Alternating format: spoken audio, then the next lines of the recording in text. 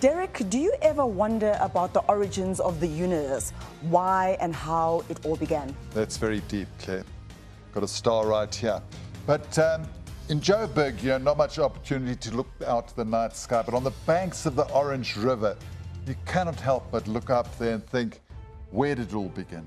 Well, a few weeks ago, pictures taken by the latest NASA telescope launched into space were released, taking us another step closer to answering that most profound question. They say that there are more stars in the universe than there are grains of sand on all the beaches on planet Earth. It's enough to make you feel infinitesimally small and wonder about our place in the universe.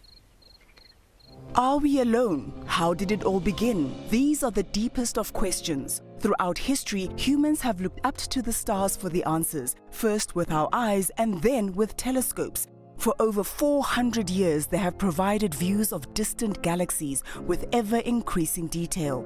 It's an exciting time for astronomy as breathtaking advances in technology are allowing us to see deeper into space than ever before. One example can be found in Sutherland in the Northern Cape, the best place to view the stars in South Africa. This is the massive mirror of the South African Large Telescope. It's only when you get this close to it that you understand the scale of the most powerful optical telescope in the Southern Hemisphere. Dr. 𝗀𝗄𝗄𝘁 is a resident astronomer at SALT. When technology came along to build telescopes, such as what Galileo Galilei did, it opened up a whole new world because now we could see these little tiny dots in the sky as more than just that. For example, when you look at something like Jupiter, it goes from just being a bright light in the night sky to being a planet with moons, which is very, very exciting to begin with. So that technology has progressed and progressed, which is so exciting. And now we're building massive telescopes on the Earth and also big telescopes that we're sending up into space and observing all sorts of different kinds of light with these telescopes. What is some of the work that is done here at SALT? So a lot of, the astronomy work that we do is we observe all sorts of different kinds of objects in the sky, from stars to galaxies to asteroids. Southern African Large Telescope has all this capability to do all sorts of different kinds of interesting science looking at these kinds of objects. The 11 by 9 meter mirror of SALT is so big because it has to see through the Earth's atmosphere. When you're in the ground, we have the atmosphere in the way. Atmosphere is great. It allows us to breathe. We don't die of skin cancer. A lot of very useful things the atmosphere does, right? But the problem is it can also affect the images that we see. So it's so much better than when you can have a telescope that is outside of the atmosphere, because then it means a telescope that is smaller than ours can just see so much more in terms of see things in better detail and see more distant things. Last Christmas saw the launch of the most complex ever, the $10 billion James Webb Space Telescope. Décollage liftoff from a tropical rainforest to the edge of time itself. James Webb begins a voyage back to the birth of the universe. NASA's Dr. 𝗀𝗂𝗄𝗋𝗀𝗋 is a systems engineer on Webb. Webb is the largest and most complex observatory that we have launched to space up to now. I am in charge of two of the instruments on Webb. One of them, the guidance sensor that keeps the observatory pointing and very stable so all the other instruments can do the science. The launch was perfect. We say it was the best Christmas present we could have had. I think any launch is a special event, but I think we all thought it's our child. We are letting it go. I was lucky to be in French Guiana at the launch site, so it was super wonderful to be there, a wonderful experience. What were the Webb's objectives? This telescope has taken many years to come to fruition, almost 25 years since the first concept was designed. The request was to have a telescope that could look back in time to the first galaxies and stars that formed in the universe, to see how they change and evolve. Also to keep looking for formation of stars and planets around them.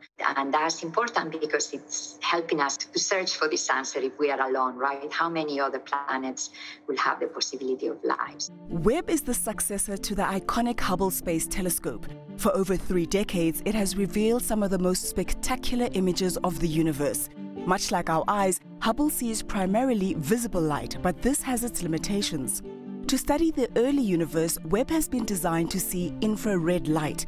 This is because since the Big Bang, the universe has been expanding, which means that everything is moving further away from us. This causes light from distant objects to get stretched from the optical to the infrared, which is invisible to Hubble but not to Webb. Dr. Rosalind Skelton is an astronomer from the South African Astronomical Observatory. Looking with James Webb particularly, we can look back to those early phases of the universe when galaxies were just a few 100 million years old that just started forming. And that light has then traveled towards us for billions of years since then. When we're looking at these distant galaxies and stars, we're seeing that object as it was when the light was emitted, even if that light was emitted millions or billions of years ago. Wow, so we could be looking at things that are no longer there. Definitely. Unlike Hubble, which orbits the Earth, Webb orbits the Sun 1.5 million kilometers away from our planet. The Earth helps to block out heat from the Sun as the telescope needs to be kept at -230 degrees centigrade to operate properly. That's why Webb has been fitted with a sun shield the size of a tennis court to act as a giant beach umbrella. We can think about the infrared as heat. Everything emits heat. So we are trying to get the heat, the signal of these very faint objects we are looking at. We need to cool everything else down. The centerpiece of Webb is the 6.5-meter gold-plated mirror. Gold improves the mirror's reflection of infrared light. We cannot launch a big mirror. It doesn't fit inside the rocket. So it's made of 18 smaller mirrors that we can fold down and then open when we are in space. Once unfolded, engineers on the ground had to precisely align the mirrors remotely. To do this, Webb focused on a star. At first, it produced 18 separate images. For the next 2 months, the mirrors were painstakingly adjusted until they formed one single mirror and one perfectly focused star. Finally, in July, the first breathtaking images from Webb were released to the world. Take me through some of these images. What am I looking at here? Because I'm just seeing a pretty picture. I'm also seeing a pretty picture, but the pretty picture is incredible in that you have these galaxies over here, and they're so massive that they're causing the light from galaxies behind them to be bent around. And when that light is bent around, it causes something that's called lensing. And lensing results in these streaks that we see here on the sides. This is light from galaxies that are very much more distant than these ones, but it's being bent because of how much mass there is there. When I'm looking at this, could you maybe give me an example of the scope or the scale of what I'm seeing in the sky? This is a tiny part of the sky. It's probably like a grain of rice or something like that. Tiny, tiny, tiny part of the sky. Wow. Okay. That's the power of a telescope like this. You're blowing my mind. Okay, let's look at something else then. This is another pretty picture I saw, and I did not know what I was looking at. So this is what we call a nebula. That's a star-forming region. So when you look at this region over here, there are young stars that are being born in those clouds. Optical light, it's difficult for it to get through things like dust. So when we have areas like this that have a lot of matter and a lot of dust in the way, when you're looking at an optical, sometimes it can be difficult to see through it. With James Webb, because you can look at the infrared, you can see deeper into it than you could with optical. So we're seeing level of detail and more objects in here than we could in the optical. What? You see, I needed your cool. voice when I was looking at the pictures the first time. That's incredible. There is a connection between Webb and the observatory here in Sutherland.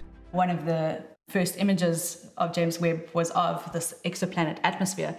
That exoplanet was discovered in Sutherland using one of our small telescopes called Wasp South.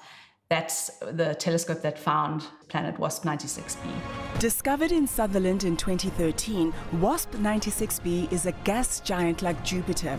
It orbits a star over 1,000 light years away from Earth. Almost a decade after its discovery, Webb was able to analyze its atmosphere. We're able to now observe these other exoplanets, and sometimes we're able to detect water in the atmospheres. It gets closer and closer to being able to actually find life in other planets, which is super exciting. We have not seen the universe in this wavelength with the sensitivity that Webb has ever. So when we say it's going to rewrite the history books in astronomy, that is totally true. From stellar nurseries from which new stars are born, to ethereal photos capturing their death, to distant galaxies colliding, these tantalizing first images from Webb are just a taste of things to come. With a lifespan of at least 10 years, we can look forward to many more as we continue to explore the wonders of our universe. Thank you for watching our stories here online, and please subscribe below to become part of our YouTube community and be notified when we upload our latest content.